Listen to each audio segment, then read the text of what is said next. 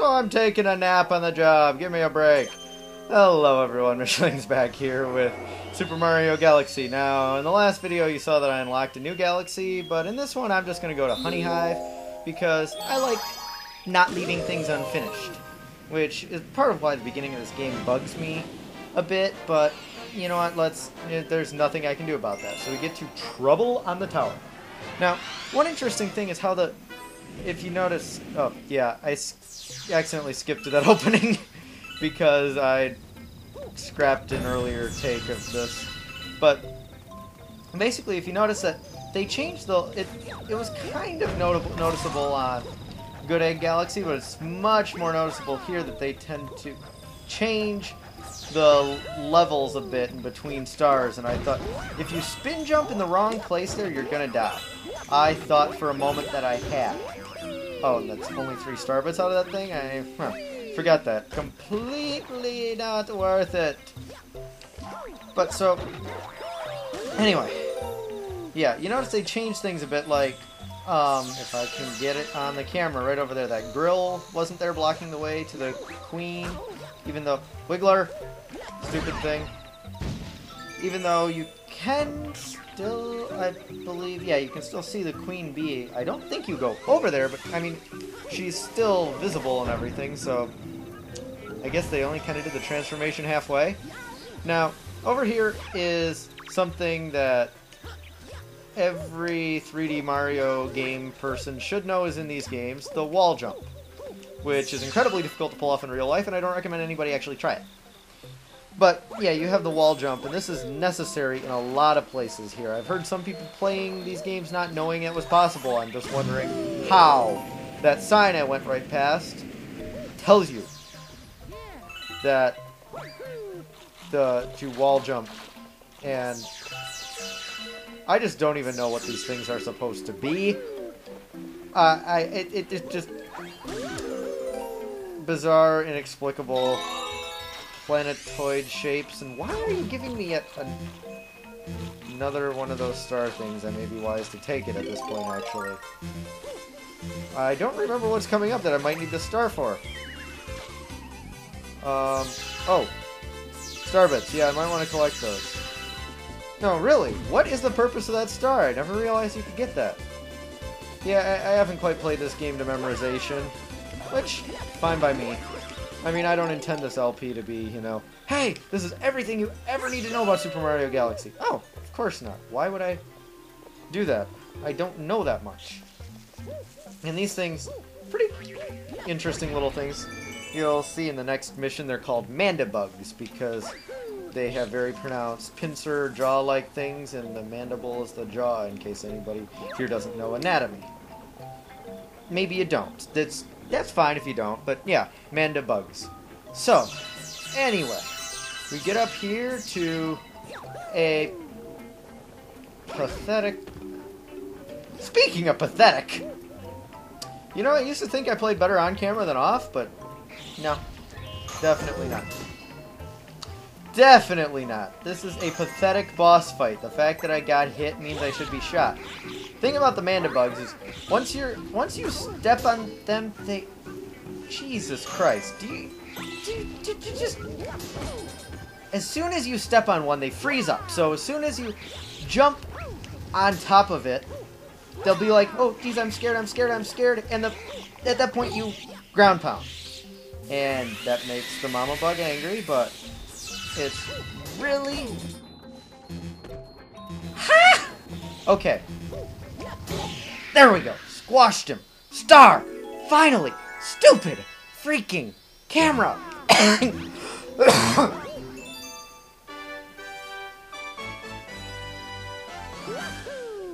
Star. And for the last thing we can do in Honey Hive Galaxy for now, there is a lesson in alliteration, the Big Bad Bugaboom.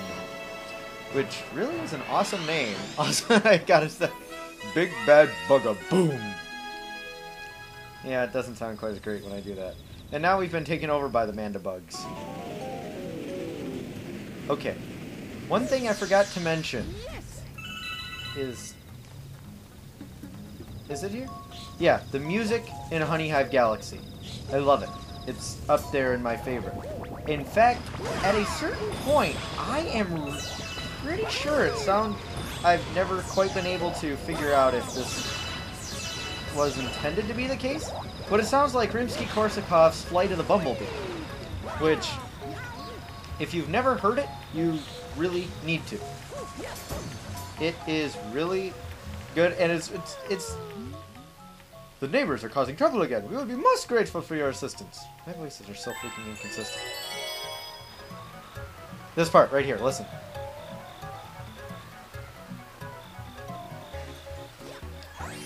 I swear that has to have at least some inspiration from Flight of the Bumblebee.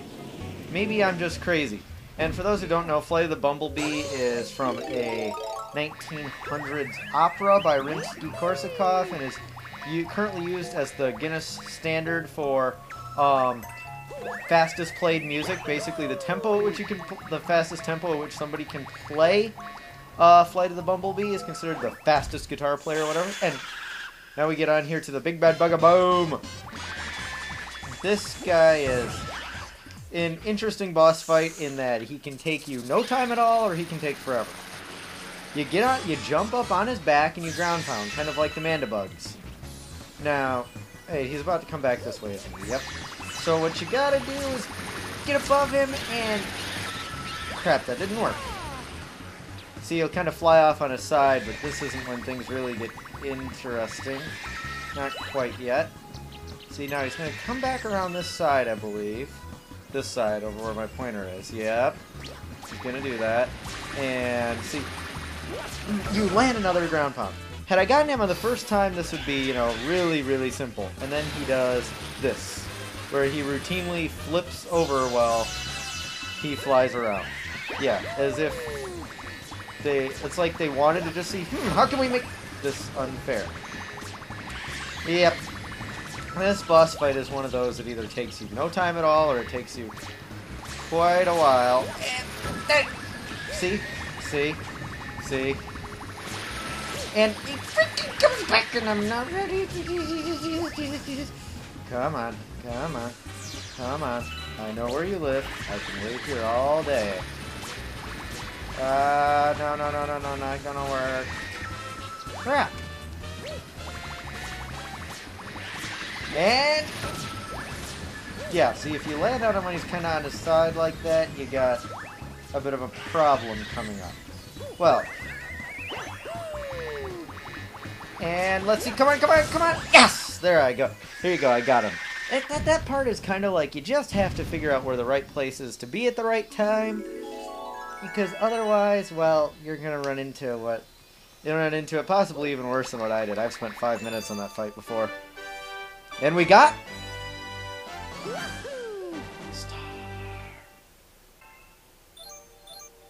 Star.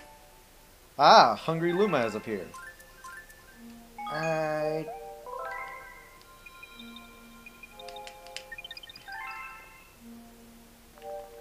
Okay, I'm going to show you off the Hungry Lumas over here. I know there's a couple more galaxies in there I can discover, but I really want to show you the Hungry Lumas here. Assuming that I have enough Starbits. Hey you, yeah you, got any tasty Starbits? Feed me a bunch of Starbits, I'll burst of snacky happiness, and then transform! Famish, need 400 Starbits. Okay, this uses basically your cumulative total through all the different levels, and you give the, you know, whatever you finish a level with carries over and adds to your Starbit count in the Comet Observatory. And I'm talking with my hands here, which you can't see, but it helps get my point across. But anyway, the Sweet Sweet Galaxy has appeared. And so now we'll head off to there. I only plan to do 2 stars in this video, but you know what, I'll do 3, I got time. So Sweet Sweet Galaxy, you come up to Rocky Road, which, haha, funny pun, funny pun. And anybody who really likes Mario 3...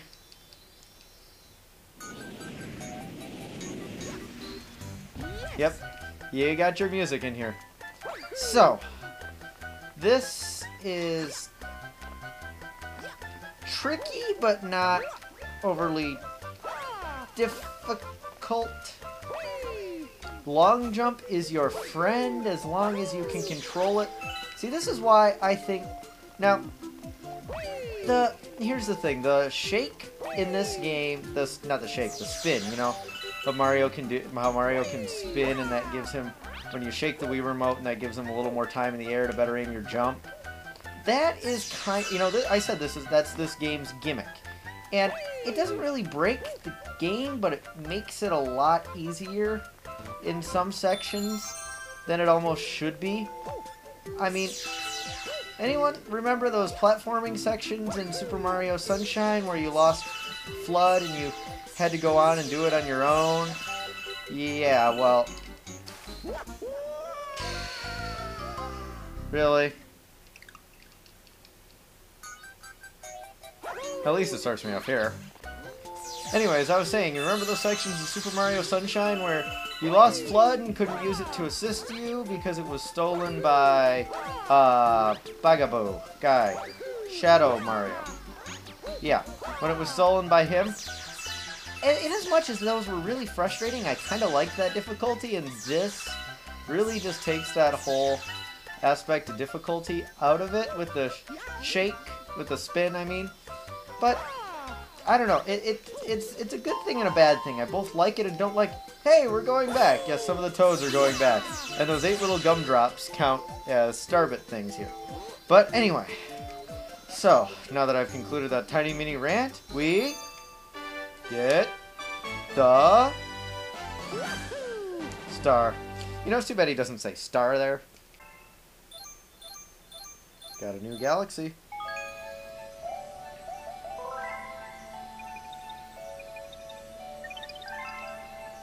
And now, what is that galaxy going to be? Well, you'll just have to find out the next time when I go to it. If you've already played this game, I'm pretty sure you already know what galaxy I just discovered, but we won't quite be going there next time. But as for this time, this is Mishlings here, Super Mario Galaxy. Hope you enjoyed it. And again, thanks for all the praise I get from you guys. I am really amazed that people actually like what I'm doing here. This is Mishlings here, signing off.